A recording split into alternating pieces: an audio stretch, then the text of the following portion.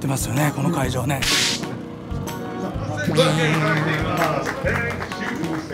Z のねミニカーをねオークションされてますね。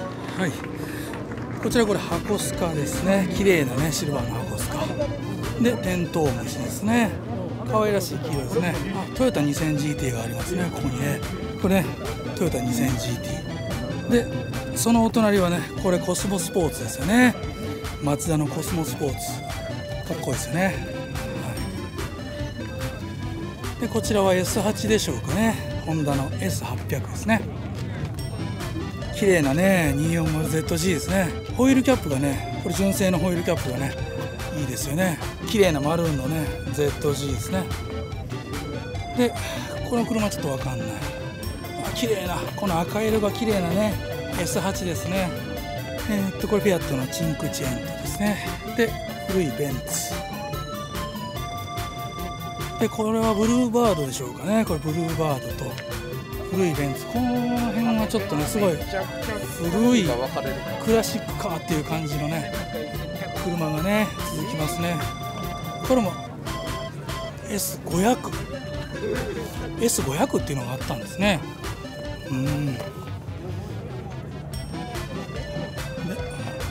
これちょっとねすごいボロボロなんですけど54ですよ。これ S54 ですね。これすごいっすね。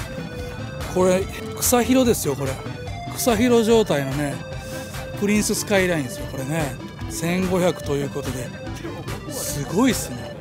屋根ボロボロです。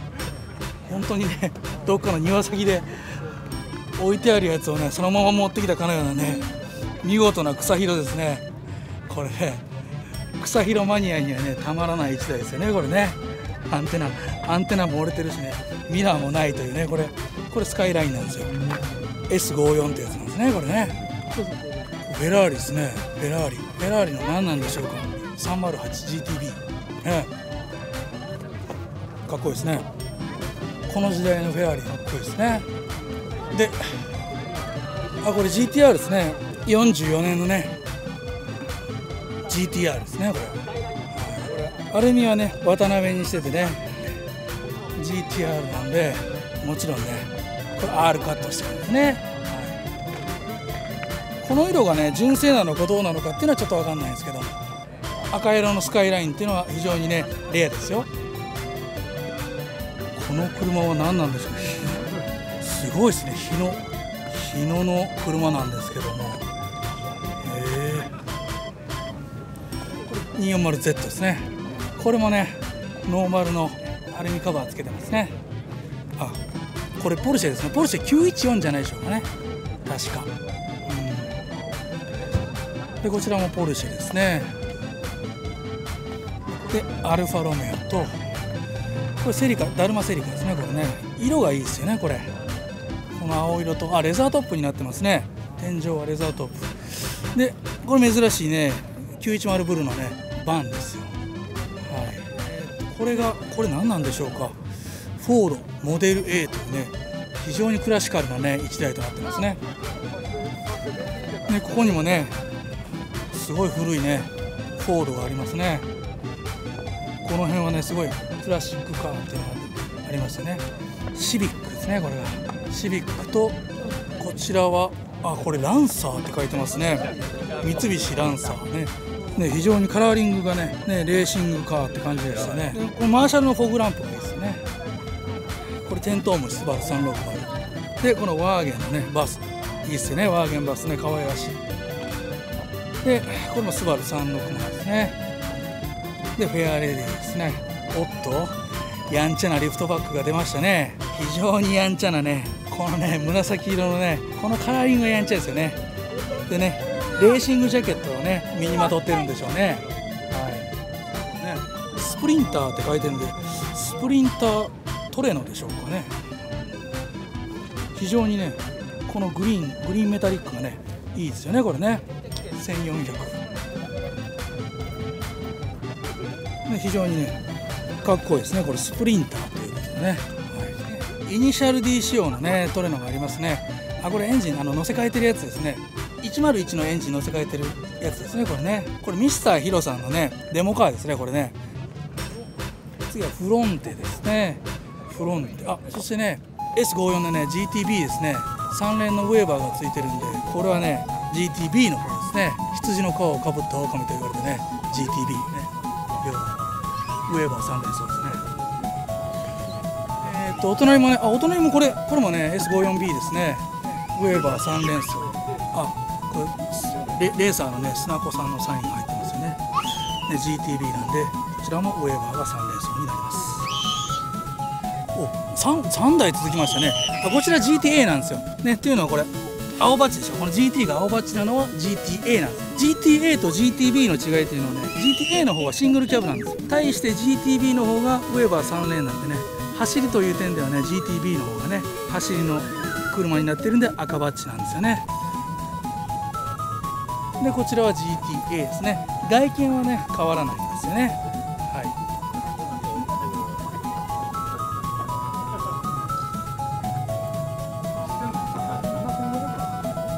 こちらね 30Z ですね。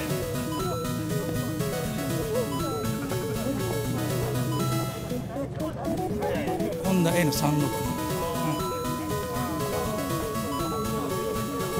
すごい。これねタミヤのプラモデルでしか見たことないようなねジープがねありますね、ここにね。でこれがトレノですね。27のトレノ、グリルの形がねレビンとトレノでね逆なんですね。この形はねトレノなんですね。非常に綺麗なねオレンジのトレノですね。で豚目のマーク2ですね。これベレットですね。かっこいいグリーンメタリックのねベレットですね、これね。N360ですね。これがね430のグロリアですね、これね。CRX ですね。これですね。おえろ CRX。このハイゼット可愛らしいですね。で初代のソアラで430ですね。これ430のこれセドリックですね。おっと出ましたね。やんちゃな車が出ましたよ。ただロングノーズでね車種がちょっとわからないというね。これ30のレパードなんですね。これこのね皆さん見てください。このねこの叩き出したねオーバーフェンダーにねこの引っ張りたいですよ。これがいいじゃないですか。これねかっこいい福岡市ですよ、このレパード。マーク3でねこのカラーリングですよね。福岡仕様といえばこのカラーリングですよ。このマーク3にこの引っ張りタイヤですね。めちゃくちゃかっこいいですね、これね。福岡仕様といえばここからですよね。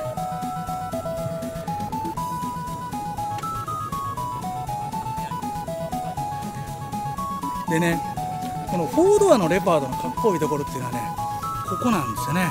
このラインがね4ドアのレパードはかっこいいんですよね。レパードの好きなラインはここからなんですよね。オーバーフェンダーこのね引っ張りタイヤのね迫力と相まってね非常にかっこいい1台だと思いますよ、この福岡市のレパード。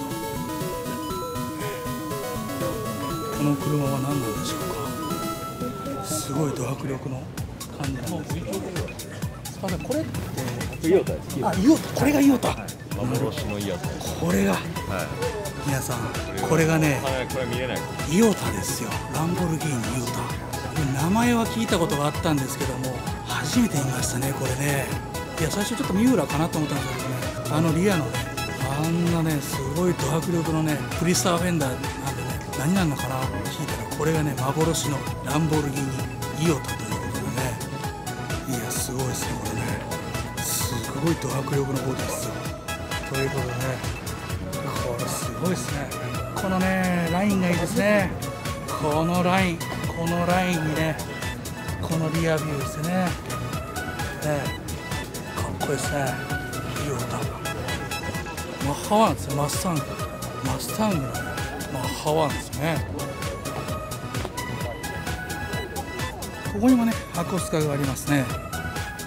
S20 が積んでね本物の R ですね。すごく綺麗ですね。これフルレストアされた個体なんでしょうね。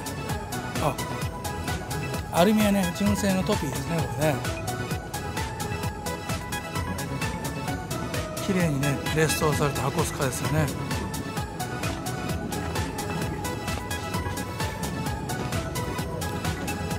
ダッツンコンベがね装着されてますね。ちょっと今ファンネルをねちょっと取ってる状態なんですけども、綺麗なね S20 ですね。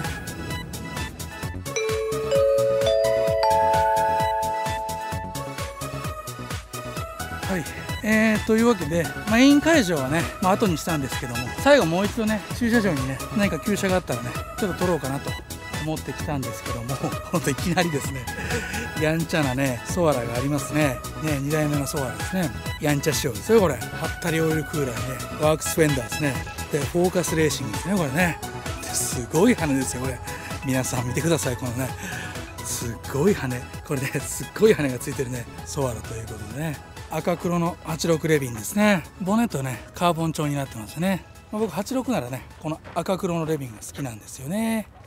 でスバル360テントウムシですね。アルミはねノーマルでね可愛らしい1台ですね。プレリュードでしょうかね。これももうすっかり旧車ですよね。80年代、バブル時代にはねデートカーとしてねすごく女子受けが良かったね車ですね。それがプレリュード。ここにねすごいデコトラがありますよこれ。車種は何か分かんないんですけども、すごいデコレーションですよこれ。見てくださいこれすごいっすねこれ。すごいデコトラ。このアンドンというんでしょうかね。これがすごいですね。これアンドンがすごいですよねこれね。このド迫力のねこの顔ですよ。すごいデコトラでしたね。乗ってるね。フォルクスワーゲンがありますね2台ね。可愛らしい緑ですねこれね。ノーマルロックのね可愛らしい緑で、こちらはね一見これねすごい錆びてる感じですけども、多分ねこれそういう塗装にしてるんだと思いますね。錆びてるような感じをねあえて出すというね、ね可愛らしいですよね。小物が光ってますよね。このリアのトランクとかね、あとルーフのね三輪車とかすごいね小物がね光る1台ですよね。30の Z ですね。白のねアルミはロンシャンですね。フロントスポイラーもリアスポイラーもつけてない、あえてノーマルルックにねこだわってはるんでしょうね。これ純正のねダーツンコンペですね。このウッドステアリングなのがいいですよね Z はね。またね赤黒の86が出ましたね。こちらトレノですね。これねこれも綺麗な赤黒ですよ。このスポイラーって純正なんでしょうかね。ちょっと変わった形のスポイラーですね。でもレカロシートがね装着されてて非常にレーシーな感じですね。綺麗なアペックスですね。セドリックですね。西部警察なんかでね爆破要員に使われたねセドリックですよね。中はねすごいノーマルですよね。ここにね非常に希少な色のねダルマセリカがありますよ。これ確かね純正のイエローだと思うんですよこれね。ちょっとアルミわかんないんですけど、サイドについてるねラインがいいですよねこれね。これおそらく純正ですよねこれね。 GT ってなってるんでね。この色ねすごい貴重なんですよこれね。なかなか見かけないイエローですねこれね。このセリカワンテールというんでしょうかね。セリカはダルマとリフトバックがあってねいろんなパターンのねテールが楽しめるというね。これね純正のステアリングがいいですよねこれね。こんな感じになってるんですね。なかなかかっこいいセリカでしたね。ここにもね86がありますね。渡辺を履いててね人気の白黒のトレノですよね。イニシャル D でね人気になっている白黒のトレノですね。はい、これ71のねクレスタですねこれね。71のクレスタヘッドライトをねちょっと取っ払っちゃっててねちょっとやんちゃな感じになってますけどね。アルミはね登場物のマーク2ですねこれね。はいね、かわいいリアスポイラーがついているというね GX71 のクレスタですね。でお隣はこれ310のサニーでしょうかね。310サニーこれチンスポとねバーフェンがついててねレーシングな感じになってますよね。レザートップになってるんですね。このサニーのねインパネ周り僕好きなんですよね。子供の頃にね憧れた近未来感がね出てるんですよねメーターにね。これがかっこいいというね GL ですね。こちらねリアスポイラーもついてますね。リアスポイラーを装着したねレーシングのサニーですね。こちらはねバナゴンですねこれね。フォルクスワーゲンのバナゴンですね。最近ちょっとね取材した車なんでねよくわかりますよ。これバナゴンですね。白のバナゴン可愛らしいですよねバナゴンね。ルーフにねなんか荷物が積めるようになってるのがね可愛らしいですよね。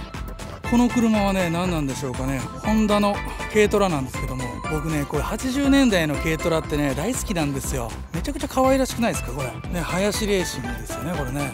でグッドイヤーでちょっとアメリカンな感じに仕上がってるじゃないですかこれね。可愛らしいですよね。ちょっとクリスマス仕様になってて可愛らしいですねこれね。はい、この目がいいですよね。でお隣はこれ117クーペですね。革命の117クーペなんで後期型でしょうかね。これ色はいいですね。これ純正の色なんでしょうね。このなんていうんですかね、ブルーメタリックなんだけどもすごい濃い綺麗なねブルーですよこれ。なんていうんでしょうか、綺麗なねブルーメタの117クーペですね。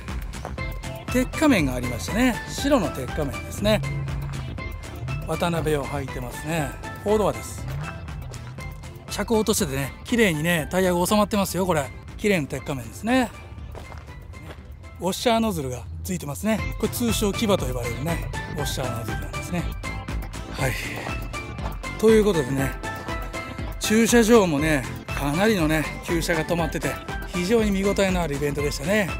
舞島のね旧車万博ということですごいたくさんのね車がね集まってましたね。今回ね会場にエントリーしてる車だけじゃなくてね駐車場もねいろんな旧車がね集まってて非常に楽しいイベントでしたね。それでは皆さん次回の動画でお会いしましょう。バイ。